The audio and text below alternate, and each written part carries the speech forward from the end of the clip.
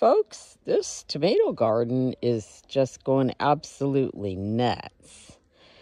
I'm out here trying to get some of these tied up and stuff because I should have done it a couple of weeks ago and just didn't get to it. So most of these buckets along the outside, this is almost 20 feet of 5-gallon buckets, and most of those are the 4th of July tomatoes. And you can see we have quite a few fruit clusters, little ones, big ones, fruit coming on, flowers, and then there's some smaller pots and 5-gallon buckets in this middle row, but most of those are the blue tubs.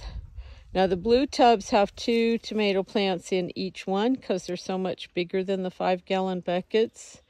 But I am wondering if that was a mistake, if we're going to be too crowded.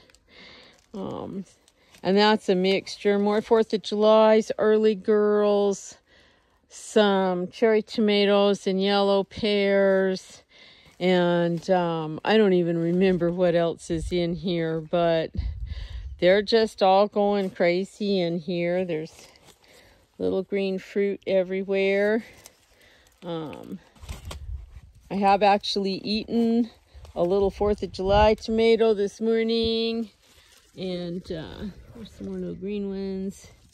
And it was pretty tasty. It was not the first fruit to get ripe. That one disappeared before it was totally ripe. So I'm sure the squirrels in the mess are going to be an issue.